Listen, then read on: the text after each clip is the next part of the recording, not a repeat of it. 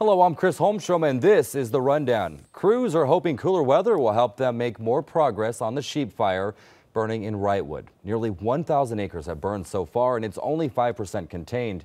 Mandatory evacuations are in place. And 2 women were killed in Compton, and it appears to be tied to an illegal sideshow. Investigators say the takeover had ended when a vehicle ran a red light and crashed into another car. They think one woman could have been one of the drivers. Former First Lady Michelle Obama is in L.A. to deliver the keynote address at the Culture of Democracy Summit. It's happening today at Bank of California Stadium in Exposition Park. The gathering focuses on strengthening democracy through voter registration, education, and culture change.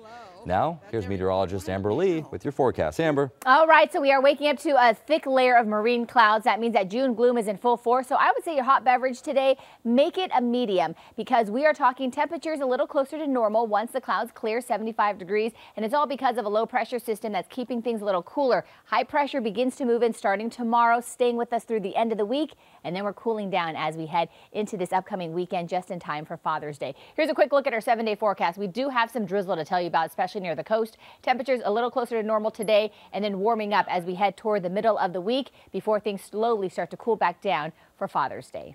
All right, thanks, Amber. Remember, we're always streaming on CBS News Los Angeles. You can watch us free on our CBS News app or Pluto TV. I'm Chris Holmstrom. Have a great afternoon, everyone.